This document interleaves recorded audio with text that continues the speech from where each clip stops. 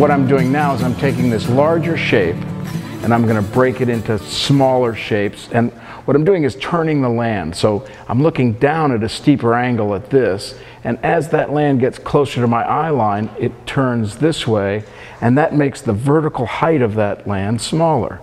So what I'm doing is finding larger and smaller and smaller and smaller horizontal bands that have a color shift that let me eventually pull in my vertical trees that'll adorn that land.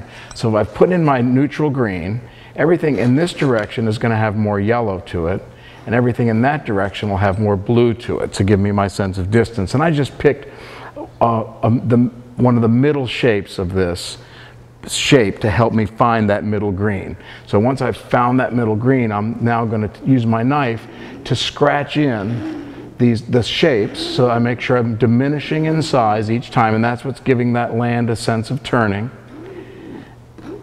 And I may even have to add a few to come back here. And so this is my number of bands based off that. So the first thing I'll do is I'll take that middle green and I'll mix a series of colors that are warmer, and I'll mix a series of colors that are cooler and lighter, warmer and more saturated this way. And I may get all the way into the oranges down here, which I'm actually getting so yellow that I'm adding red, and getting so blue, with luck, that I could maybe even get into the purples.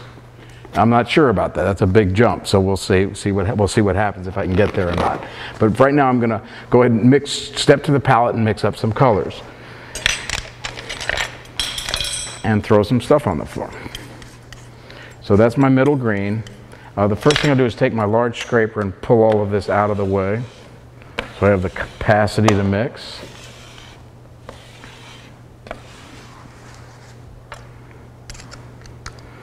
And usually, as the painting progresses, I spend more and more time at the mixing table, and more speed and less time at the canvas. That's just something I've found. It's not something I try to do.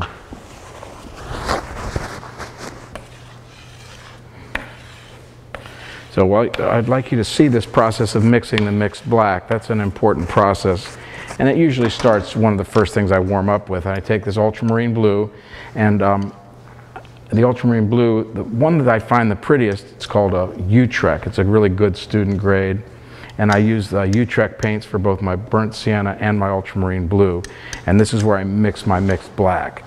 And I do that because they're student grades. They're really heavily loaded. They're good quality paint. That you can see it's very, it's got a nice impasto quality. So it's got a lot of, without any medium to it, it really stands up nicely.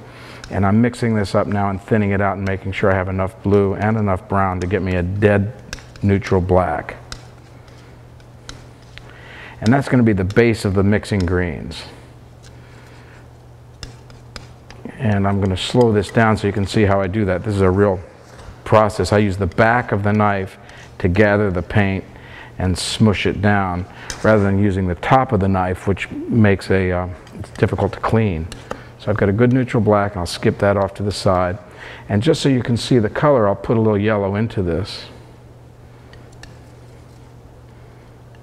And you can see that's a really usable green. It doesn't have to be augmented too much.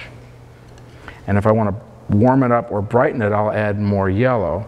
If I want to warm it up more, I'll add a redder yellow. So that's the mixed black with the cad yellow medium. This is the mixed black with the Indian yellow. You can see it's just slightly warmer. Ooh. And you're going to have to wait a second. I'm going to have to get some more paint.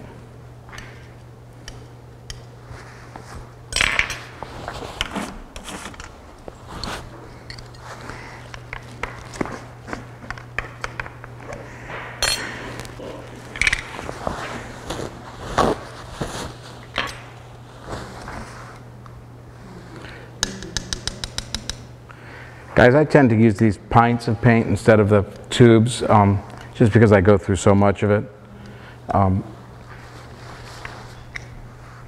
The problem with them is that if you don't use them all at once, you've wasted a lot. I mean, it's like, $80 bucks. So it's like a hunk of paint. So if you don't use it all up or keep it dry, you're in trouble.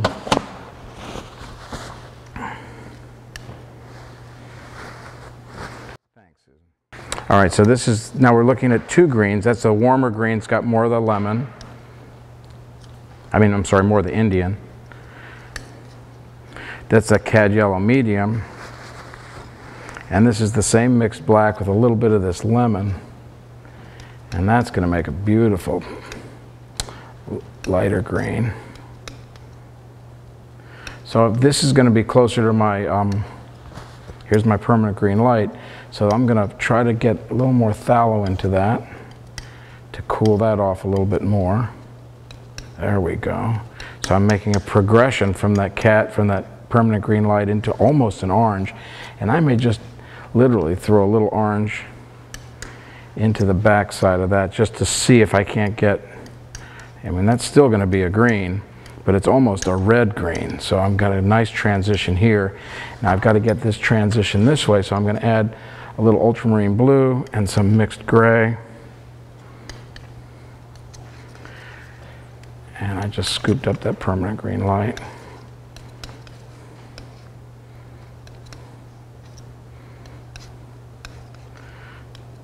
And I want that to be green, so I'm going to add, if I'm going warm this way, I'm going to come back and warm this up a little bit too, just to bring us into the green range. All right. I'm going to need one more color, and that's just phthalo and that mixed black and a little lemon and some white. So it's almost a teal. And that's not quite getting there, so I'm going to throw in a little of that emerald. There we go. That's going to go right between those two. So now I've got my palette mixed, and it's literally, now it's kind of paint by number. I've given myself my wedges. I've given myself my transition. I'm going to start with the farthest back color and move forward and let my brush size increase. And I'm going to go against the shape. So the farthest back color is going to be somewhere in here. It's that little band. And this is just literally, I'm laying in the band of color. And I'm going to get a little darker and a little purer as I come forward. And I'm doing it right on top of the wet paint so that I have a mixture of color rather than having a solid mass. I tend to scoop the paint up. This is a little screwy, but I actually have a tendency to mix the paint on my right foot and paint on my left foot. Don't even ask why, but I think that adds a sense of athleticism to what's going on. And since I'm naturally not an athlete, this makes me feel good. So that's that cad green, or that permanent green light color close to it. And I'm going to warm it up, just add a little more yellow, get the shapes a little bigger, get a little more aggressive.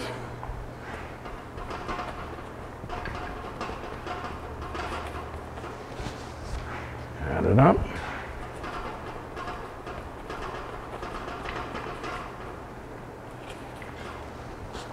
And finally end up here. I don't know if I can pull this off, but we'll try.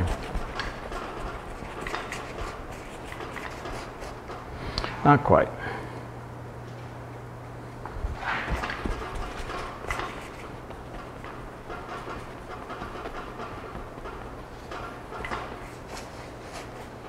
Okay, now I'm going to stand back and look at the color transition. That's good.